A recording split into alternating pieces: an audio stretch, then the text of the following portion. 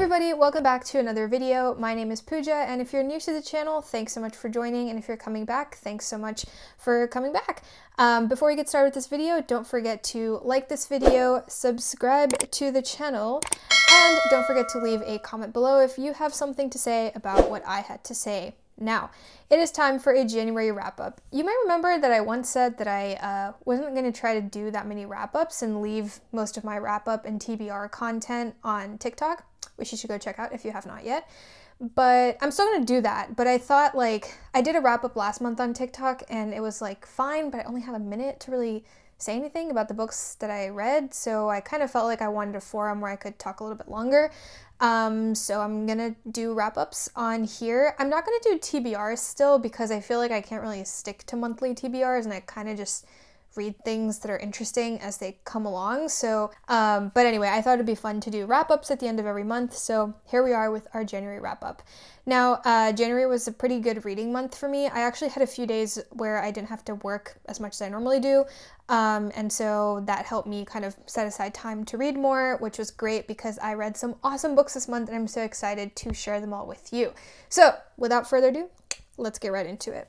So the first book that I have is A Luminous Republic by Barba. Barba is a Spanish author, and basically the premise of this book takes place in an unnamed South American country. There's a city called San Cristobal, and there's a man who basically has like a municipal job who's the main character. He has basically been sent there to do programs that will help the indigenous community become a part of the basically colonizer community. When he goes there, there's this band of 32 children that are kind of terrorizing the town and nobody knows who they are. They're just like this mysterious group of kids that presumably live in the jungle and keep coming into town and like stealing stuff and causing lots of issues. So it's funny because in the foreword it's described as like sort of Lord of the Flies, but if it was told from the observational lens of an adult, which I thought was a very apt description for what this book was. It was a really interesting, kind of almost mystical book, but at the same time, very contemporary style of writing.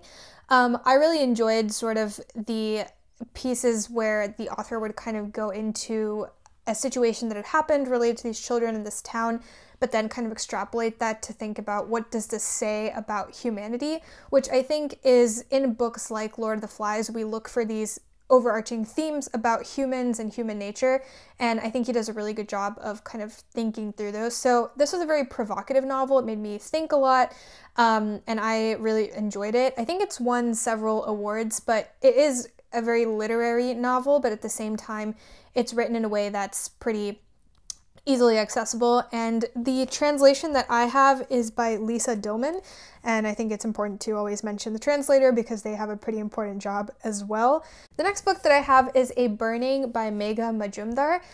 So this is a book that takes place in India. It's sort of told from three different perspectives. One is this young girl who's grown up in a very poor family, and she works at a clothing store selling clothes, and she's actually from a Muslim family, and she is accused of committing, basically being part of a terrorist act that has happened in her city. So it's told from her perspective, and then it's also told from two other perspectives. One is her former gym teacher, who is now taking part in local politics, as well as the third perspective, which is a transgender woman that she is actually tutoring and helping learn how to read.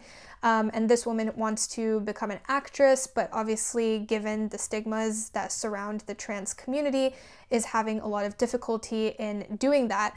And it's a really interesting novel that talks about very prescient issues that are happening in India today with regards to relations between different religious groups and how certain minorities are persecuted for their religious beliefs, because this girl has basically not done anything. She's been falsely accused and has to go through the justice system with no one believing in what she has to say. And basically how these other two characters then sort of put their own needs above helping this girl who has really done nothing but good things for them in the past. So it's a really interesting novel that I think explores human relationships at a very fundamental level, but also thinks about how society sometimes makes people who might be good people otherwise do really terrible things. So A very good book, made me cry several times. Okay, the next book that I have is The City We Became by N.K. Jemisin. This is a pretty popular book on BookTube. I think a lot of people have read it. I was actually pretty excited to read it because I'm not the biggest fan of New York City, to be honest. It's funny because I have a lot of friends who live there, and I'm always talking about how, I don't know, something about it just never really sat well with me. You know, obviously it's like a big city and I'm just not super comfortable in like giant cities, but to me, New York always gave me that feeling where I felt very invisible among the crowds of people, and it didn't feel like people really smiled at each other and stuff. And, you know, I haven't spent that much time there, so honestly, I might have a misguided interpretation of New York City, but this novel was really interesting for me because it was one of the first fantasy novels that I'd read in a long time. And at the same time, it helped me kind of appreciate parts of the city that I hadn't even known about before, and sort of felt like I was gaining a newfound appreciation and understanding for New York City. I think this is a great book for anyone who lives there to read because I think it will fill you with a lot of nostalgia and love for your own city. But for me, being someone who doesn't know New York City that well and didn't actually like it that much, it was also a great way to have this adventure fantasy novel, but also kind of make me feel like I should maybe give New York City another chance and feel like that there's parts of it that I could definitely appreciate. So really enjoyed this one. I will say the plot didn't move as fast in this one, but I really enjoyed sort of the character building and the homage to New York as a concept almost rather than a city. So the basic plot that takes place in this book is, the premise is that cities have like souls essentially, and they are embodied by a certain person. And so New York City has sort of a main New York City avatar, but then each borough has its own avatar. And I thought it was really interesting how the diversity of New York City was really worked into this book. I read in the author's note at the very end that there were like 15 different sensitivity readers for each of the different characters that sort of play a role in this book, which I really appreciated. And I felt like, obviously I'm not part of any of the communities that are represented in this book, so I can't say this with certainty, but I felt like the author, N.K. Jemisin, did a wonderful job presenting nuanced characters of different backgrounds and kind of doing so in a respectful way, but incorporating them really nicely into this overarching story of a city that's very chaotic and full of people from all different backgrounds and interests, and just the diversity of New York City just kind of leaps out of the page, which was really exciting. And I think this is the first book in a forthcoming trilogy or a series, so I'm excited to kind of see what comes next. So the next set of books I have is actually a series, and that is the Devabad trilogy, which is, of course, I have this in the wrong order, but starts off with the City of Brass, and then the Kingdom of Copper, and then the Empire of Gold. Now, this is a pretty hefty series. It's like, I think each of the, the first two books are like 500 pages, and then the last book is like over 700 pages. But I read this in like a weekend because it was so good. It was one of the first fantasy series that I had read in a long time, but I absolutely loved it. So the basic premise of this one, it starts off with our main character Nahari, who is living in Egypt, in Cairo, and I think the early 1800s during Ottoman/French occupation that was kind of going on. And she's essentially a thief, but also kind of heals people in her community and is just kind of getting by. And her dream is to go to Istanbul and train with physicians there to ultimately become a doctor herself. And obviously she's trying to save up money and trying to get access to those kind of privileges, which were not easily attainable for a young orphaned girl living by herself. But one day she kind of gets drawn into this magical world where there's a city called Devabad, and these magical creatures, which humans call jinn, are actually, have like their own politics and everything. And I just loved how this series built this beautiful fantasy world that really draws you in, while at the same time being, a story that was centered around people of color, which was really amazing. I mean, when I read Harry Potter as a kid, or Percy Jackson as a kid, or all these other great fantasy series from my childhood, none of them really made me feel represented necessarily.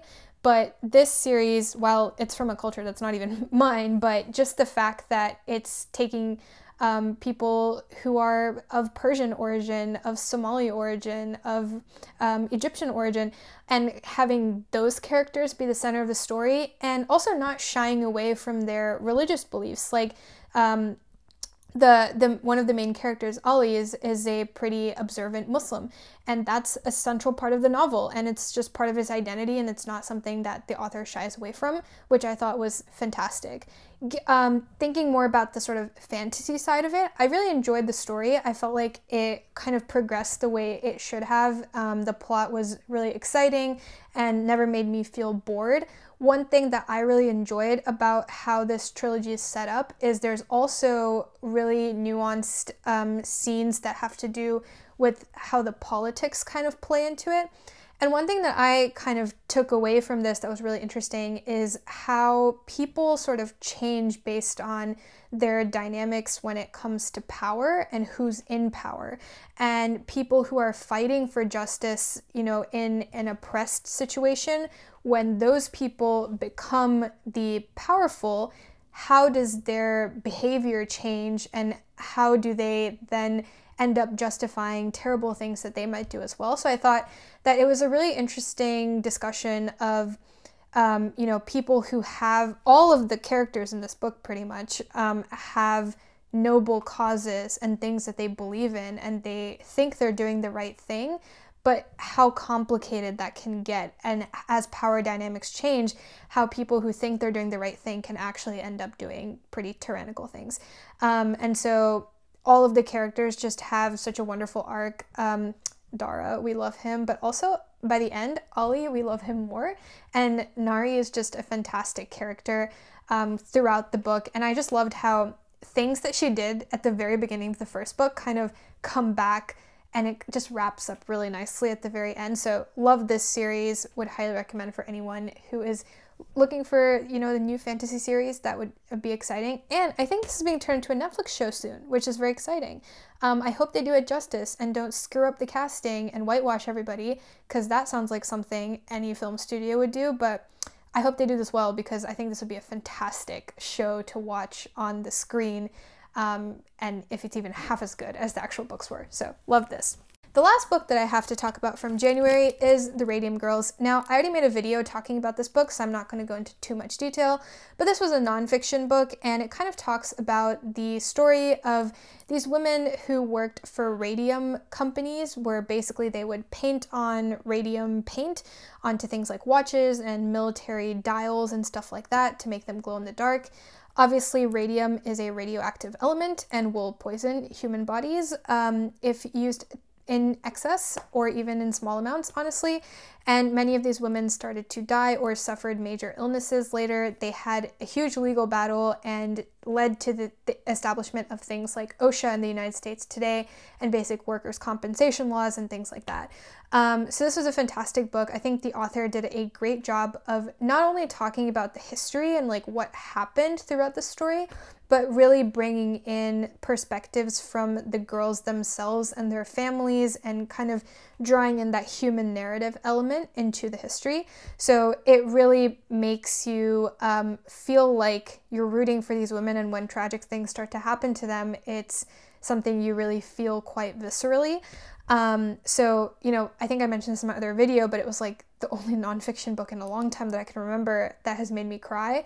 And it's just a really well-written story that will make you really love the people that are in it, and just feels terrible when bad things happen to them, but also is just a great historical read to understand the events that took place at this time. So that was all 7 books that I read in January. I hope you guys enjoyed this video. I had some great reads this month, and I hope to have similarly great reads in February. Let me know if you've read any of these books and enjoyed them as much as I did, or if any of the things that I said today sparked your interest to read these books in the future.